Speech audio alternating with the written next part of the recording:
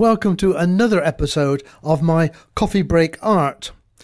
Here you'll find snippets about art, something to watch in your coffee break. Wow, this has been a really difficult subject to look at. It's like a cave that looks nothing on the outside, but as you get deeper, it opens out as you explore it. It's about a work of art called The Bride Stripped Bare by Her Bachelors Even. A name as ambiguous as the work itself.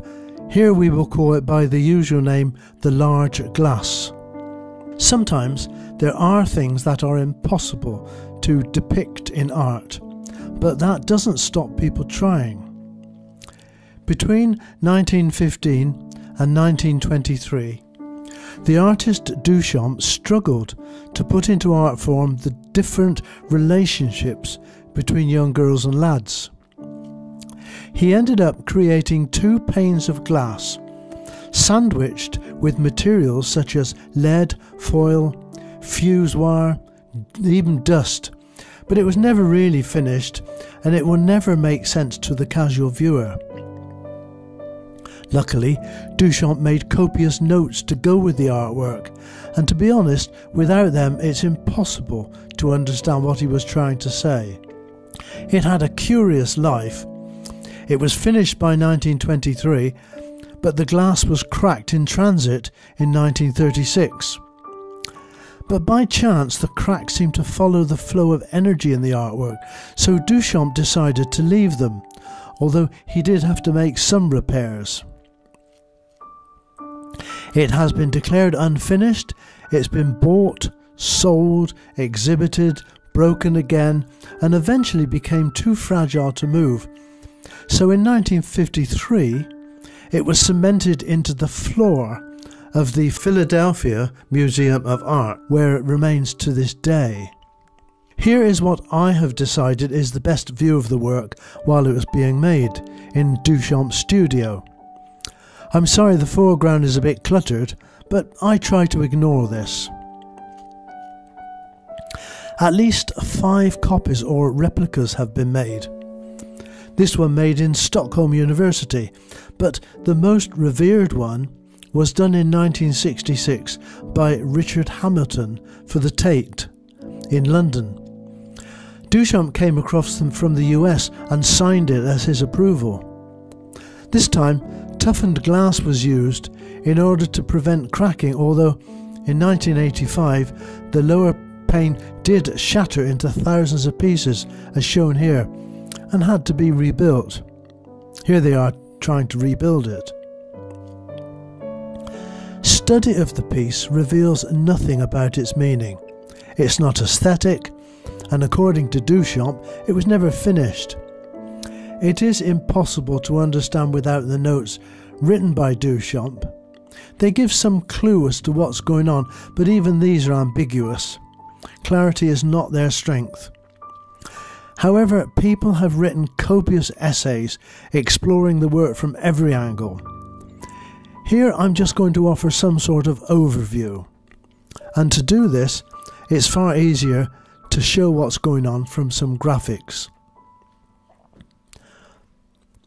The large glass itself is designed to indicate the difference between the motivation of adolescent boys and girls.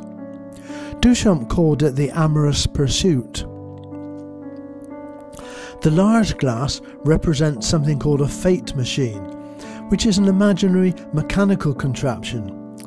We're not too sure what the objects in the glass actually represent. Could be flirting, wedding vows, sexual intercourse, or even all at once. The top section is the girl's domain, the lower half the lad's domain. Between them is a line called the horizon.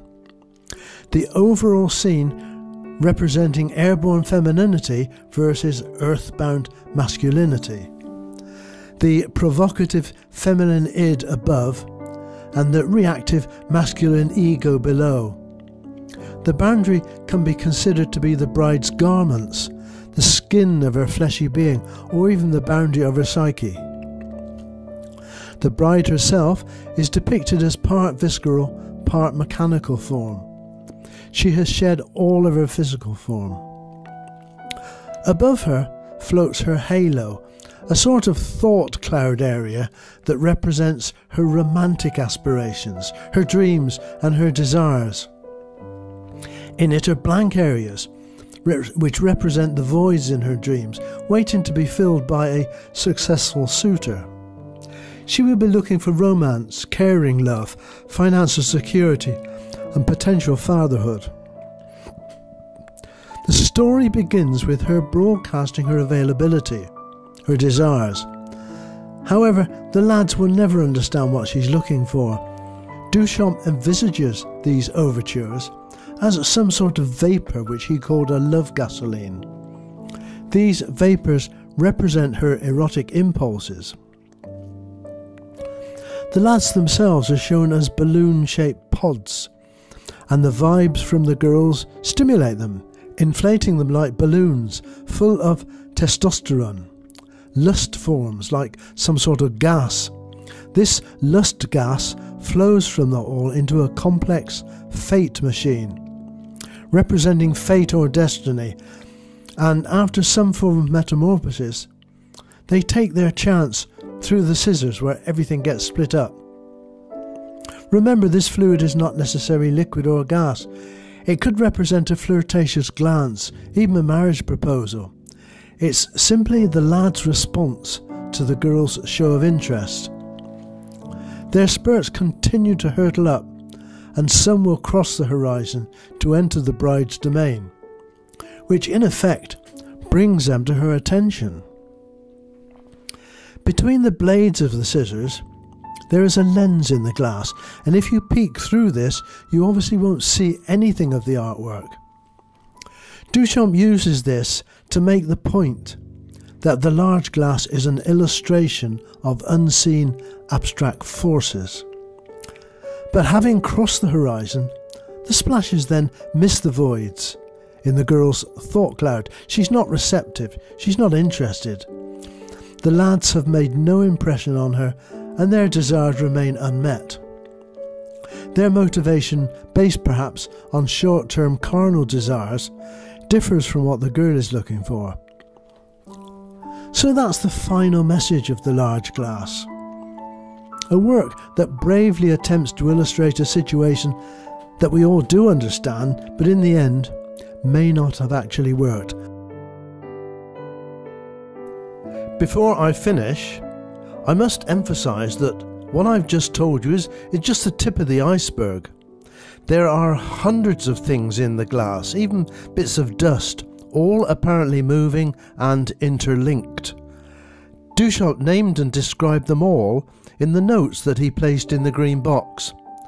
As I said before, like a small cave, the further you go in, the bigger it gets. Is it worth the effort? Well, that's for you to ponder. And thank you for watching this coffee break art. I hope you enjoyed it. You can help me to get more views by clicking on the subscribe button, and I would appreciate this. Don't hesitate to add a comment below, and I'll see you next time.